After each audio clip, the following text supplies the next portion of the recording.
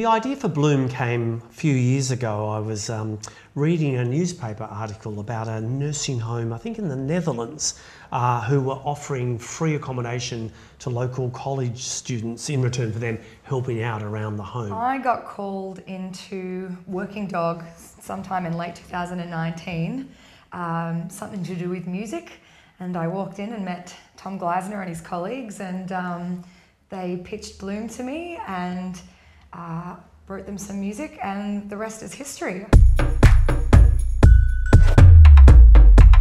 Over the journey of Bloom, we've had the privilege of working with some amazing performers, some of whom have been there right from the workshop stage. People like John O'May, Jackie Rees has been there.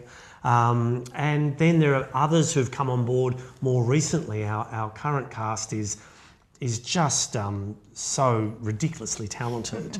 We've got Vidya Macon, who's playing Ruby. Who's so excited to have Frankie J. Holden. He's everything we were chasing. He's been wonderful. Evelyn Crape, who's probably the hardest working, well, I won't say her age because I think her agent has told us we're not allowed to mention her age. Let's just say north of 50. Not a day over 65. That'll do. Sloane Sidero is a name we hadn't heard of. I think Dean, our director, spotted Sloane. He's playing Finn, who's the student who moves into Pine Grove Nursing Home.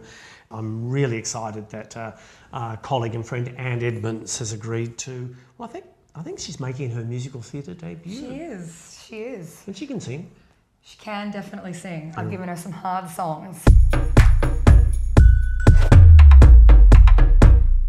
How do we sum up Bloom in a few words? Silence. So, just the first word that comes to mind is joyous. Go my way,